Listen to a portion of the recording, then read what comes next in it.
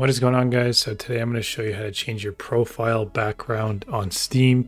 You can see mine is this moving thing with the dolphins jumping in and out of the water at the beach. You can get a moving background, you can get one that's still. It depends on how many Steam points you want to spend. And if you don't know what Steam points are, I will explain. We'll get into it, don't worry. But first, let's show you how to change the background. So how do we do this? Go to the top, actually go to the top up here and click on profile. So that'll bring you to your profile. You'll be able to see your background. This is the screen that I'm on right now. And then you can click on edit profile up here. Then you can click on profile background and you'll be able to see full screen or original size. You can actually set this to however you want it. I like original size better. And then down here is all the backgrounds you have. So default, this is what the default Steam one is.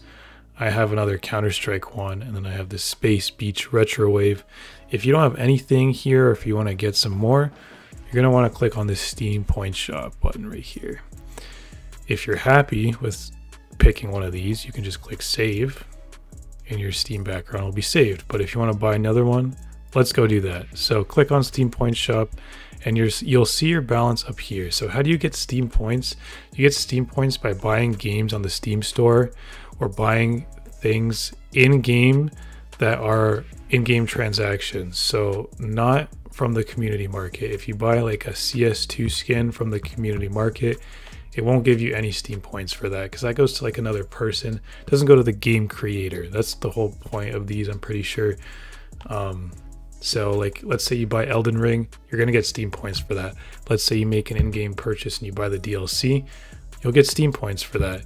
Let's say you buy, like in CS2, let's say you buy a key from the CS2 store, you get Steam points for that. But if you buy the key from the community market, you don't. That's the difference. So that's the whole breakdown on the Steam points. Hopefully that made sense. But then you're going to want to go to backgrounds, and here are the still ones up here, and then here are the animated moving ones. You'll see they're more expensive. And yeah, you can just pick whatever you want. So let's pick one together, guys. Let's check out these animated ones. We can click see all. Let's scroll through. Let's see if we can find a cool one. Lightning's pretty cool. Oh, it's not bad. I want kind of a chill. That's very intense.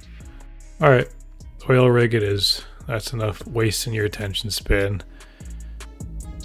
So this is 2,000 Steam points. Actually, let me not buy an animated one. Let me go back to a still one because I don't have any still ones. I only have animated ones. That's tiled still profile backgrounds. These are the ones we want to see. So let's check these out. And I'm just going to pick like a Dark Souls one. So if you want to filter by your game, I believe... Oh, it doesn't give you an option to filter. It used to, I believe, but I have to search like this. Yeah. All right. Let's check out the Dark Souls profiles. So yeah, this one's pretty cool. I like this one. Buy it for 500 Steam points, and you can just click equip now if you want to use it like that, and then you can view your profile, and you'll see you'll have the new background. So if I want to edit my background again and make it full screen, make it even bigger, I can do that. Click save and then go back to my profile and excuse me, and you'll see it got even bigger. So that's how you change your Steam profile and how to get a moving background and change your background.